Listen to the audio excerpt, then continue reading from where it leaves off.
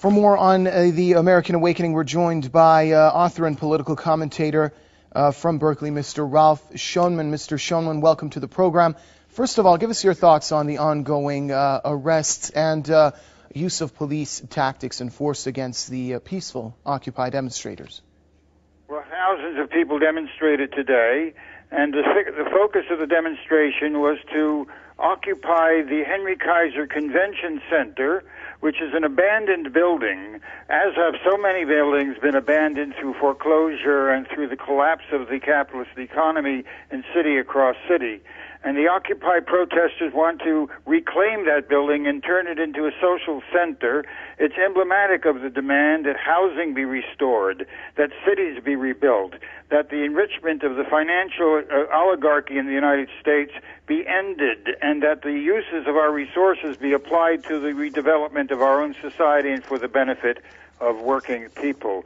I myself was in a press conference at the Oakland protests the day before yesterday on behalf of the Longshore Workers Union, who are protesting the attempt to break that union by bringing in scab workers for $1 billion grain company in Longview, Washington. Is part of an ongoing struggle. And I would like to emphasize that this protest movement is re-galvanized around the State of the Union speech of Barack Obama, who made an extraordinary declaration. What is happening in Detroit, he said, will happen in other industries. He said the auto industry is back. It'll happen in Cleveland, in Pittsburgh, and Raleigh, declaimed Barack Obama. What is the significance of the State of the Union speech invoking Detroit? The manufacturing capital of the United States is a city that is now bankrupt, with poverty and unemployment over 50%. Widespread foreclosures, utility shutoffs. The city government is now scrapping entire neighborhoods and returning sections of the former manufacturing capital of the United States to farmland.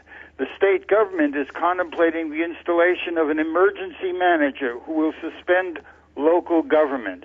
That's what Obama is offering to workers in Cleveland and Pittsburgh and Raleigh, North Carolina, to workers in cities across the United States. The Occupy movement is galvanized to fight back on behalf of the mass of our population against this relentless policy of the financial and corporate oligarchy in the United States. Mr. Schoenman, in your thoughts, what's in store for the Occupy movement in 2012, both in terms of the resolve of the Occupy demonstrators and also the way that the U.S. administration plans to deal with them? Well, as you see today, the police were using chemical weapons and flash grenades and gas against peaceful protesters. And that's been the paradigm, because these attacks that are being launched against peaceful protesters, students and workers and everyday citizens in the United States are coordinated. They're coordinated by the intelligence services. They're coordinated by the National Police Coordination Board in conjunction with police departments.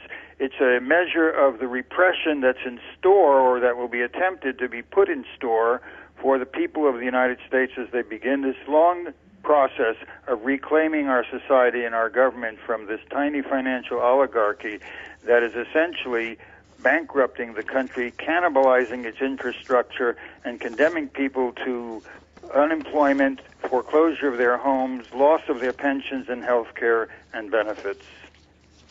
Many thanks, author and political commentator from Berkeley, Mr. Ralph Schoenman.